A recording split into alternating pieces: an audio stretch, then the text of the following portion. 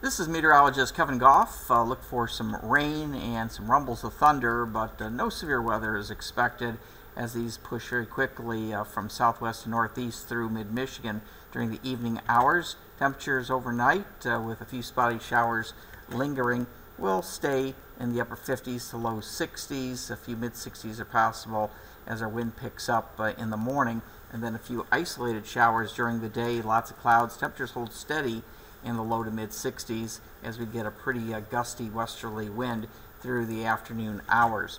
Checking in on our chances for rain, we got some additional showers on Monday, another round of scattered rain and thunderstorms Tuesday. Will dry out Wednesday and then stay dry until Sunday when there's another chance of a few showers.